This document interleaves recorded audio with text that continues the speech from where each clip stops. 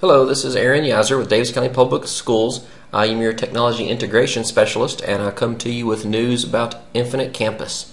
This video will assist teachers currently using the old instruction module with the Java Gradebook, which expires at the conclusion of this school year, in transitioning to the new Campus Instruction application in preparation for the 15-16 school year. And this video should introduce the new and the redesigned tools available to all of us users as teachers. Specifically, we're going to talk about how to find and access the new campus instruction, how to set and configure some preferences, seating charts, roster, attendance, and then finally the planner and gradebook. So let's get started. To open campus instruction, if your screen looks like this, you will want to navigate to the top right and click Campus Instruction. It will change the screen appearance, and now all of our tools on the left mimic what was, I'll go back, what was uniquely underneath this one tab called Instruction. Now you may or may not have all of these other menu options, but all teachers have this one called Instruction, and you're used to seeing these items beneath it. At the end of this school year, this tab will go away, and you will need to depend on Campus Instruction. Alright, so as soon as we get onto Campus Instruction, let's scroll all the way to the bottom and look at Account Settings. When I click on Account Settings, you'll notice that you've got the same 4 check marks that you have gotten used to in the old version. And now we also have this little drop down at the top. And I suggest you all right now log into your Infinite Campus and change this right now to go to Campus Instruction. As a teacher, you're almost always coming in just to do attendance and do grades, and so you will want to do Campus Instruction. Go ahead and click that and click Save. Alright, I'm going to go back up to the Message Center where we started. Just to point out that these are our messages, just like we used to see at the very front splash page of the old version. The next thing we'll talk about is the attendance. We'll skip over Planner and Gradebook, and we're going to go to attendance. Now, if you're looking at this in the morning or the middle of the day, you're going to see right here where my mouse is the typical countdown of how many periods you have left to post.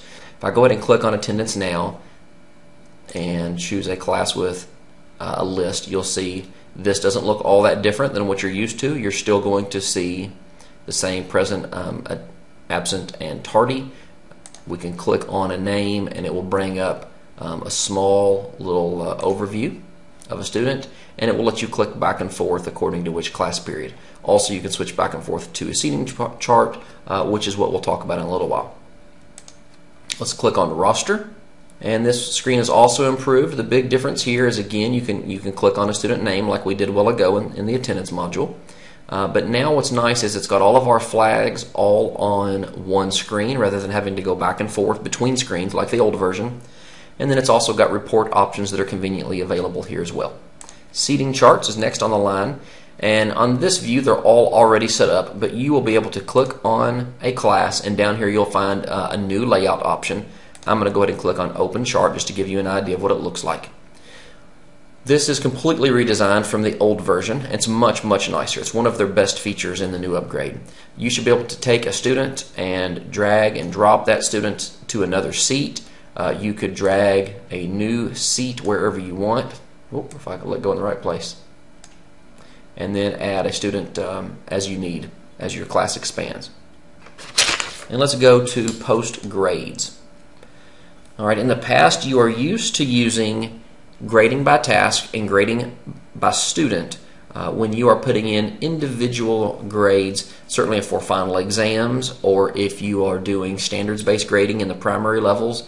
And so you'll commonly use that, and there's no longer a tool called grading by task or grading by student. It's all done in this new category called Post Grades. But you'll look at the screen and you'll see that you still have the Post by Student. In this area you still have your fill options, otherwise these tools are the same. Also, let me jump down and just show that there are reports for attendance, reports for gradebook, reports for planner, and for roster. I'll just click on one of these as an example, and you'll see that the screen asks you for which type of report that you want. And so I'll just click blank spreadsheet as an example. And it opens it up as a PDF just like it did in the previous version. So nothing brand new there.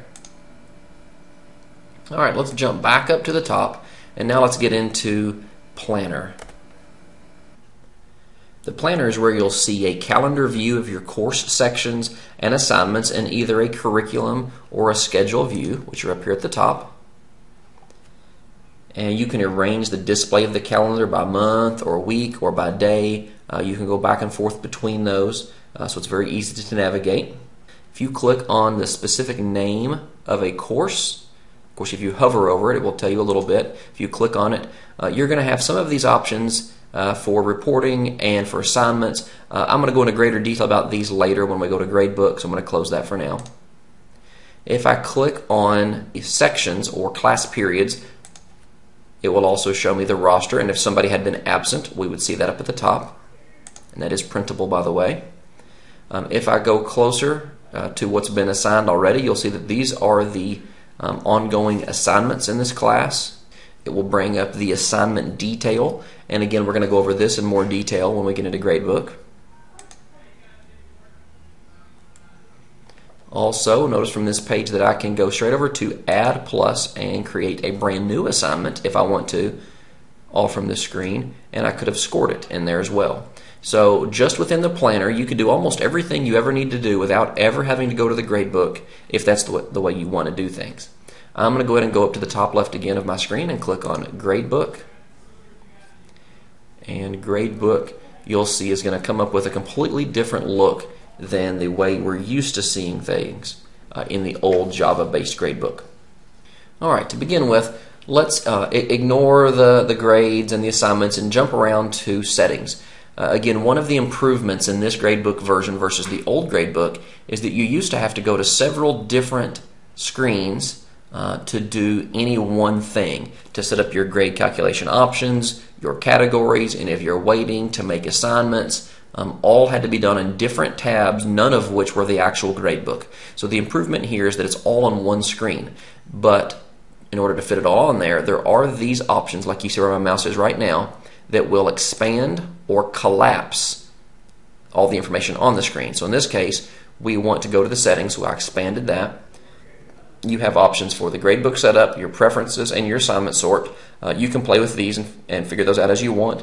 You see that these will turn on and off the sparkline graphs or the color shading to the assignments on the right. But let's go ahead and just look at some of these items. We're used to clicking on grade calc options in the old version, so this is very similar. If this is the first time in the year, you may have it checked on no calculation, and you'll want to change it to in progress, and it will expand these options. And depending on whether you're primary, intermediate, middle, or high, this will all look different. And even between the schools at those levels, this will look different. But you're going to have somewhere on here that is an in-progress grade where you can set your grading scale and determine whether you want to weight categories or use scores percent value. And then as you scroll up and down, if you are in a school that uses composite grading, that should already be put into effect here and will likely be locked out so that you can't change it. But if everything looks correct after you've made those changes, you can hit Save. If I go to Categories, the next option on the list, this is where you're going to, again, start off blank at the beginning of a new year, and you'll want to create a new one or just hit Add down here. You'll have to have at least one category, just like before. Some people just leave it called grades, and everything goes in there is called grades. Other people have them very specific by daily work, test, and so you would also sometimes see those weighted. Otherwise, these options are very similar to what you've used in the past. And I will close that as well. Alright, so I'm going to collapse the settings. I'm going to look at my screen. Let's just notice that we can look at the students themselves and click on a name, and it will again bring up our short little summary screen. If I click where it says students, notice that it will change the sort back and forth as I click on it. And so you can always sort from the bottom or the top of your alphabet. You can sort according to any one of these assignments. So if I were to click on that sort button right there, it would sort the entire assignment. Same thing with any of these. Pick one where there's different grades. There you go. And you see it sorts all the highest grades at the top regardless of their name spelling.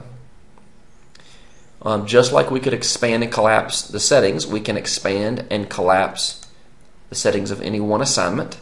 And notice that the screen expands. And so now I see lots of other options. I can put in the score in this location. I can put in a comment. I can choose tags if I'm going to use those, or I could even fill a multi-score. If I wanted to hover over the name, I'll collapse this again. If I want to hover over the name of assignment, notice that a little box pops up that gives the full name of the assignment, and then it also shows some statistics with mean, standard deviation, range, and median. And you can use that as you need to for any kind of data analysis. If I wanted to pull it up and edit it completely, I can click on the name of the assignment and it will bring up the full assignment detail once again.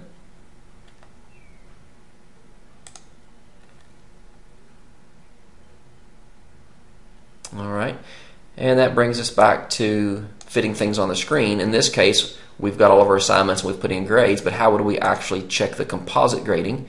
And so I'll expand that and see that now this is compositing the categories that have been created. In this case, I don't have any grades in for these two categories, but I've got everything in the grades, and it is showing our points, possible, and percent, just like the old gradebook did. And in my screen right here, this is where we have the button post, and this may be missing if the posting window is not open at your school. So if you're looking at this and you're thinking something's wrong, I don't see a word post there, it may be that it's just not an appropriate time of the year for you to be posting grades, and somebody at your school has that turned off. This is your sparkline graph right here, and this is just a little bitty view of your class. And in this class section, it's really not a great picture, but you will sometimes see that this area right here that is not the pink color will have an up and a down visual effect. And so you could use that to just call a student up to your desk and let them know, hey, I've been looking at your grades and it looked like your grades have been, tailing off lately. Or you call a student up and says, hey, it looks like at the beginning of the year your grades were very poor and this shows me that your grades have been improving.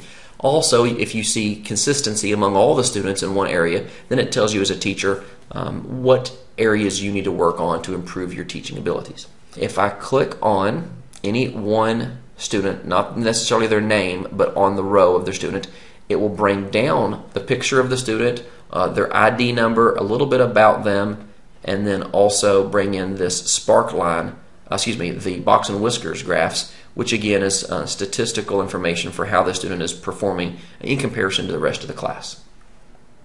Keep in mind that you do have resources at your school. Each school in the system does have a teacher coach and a building coach, and they are ready to accept your questions at any time. And if they have questions, they know how to get a hold of me and other support staff in the district.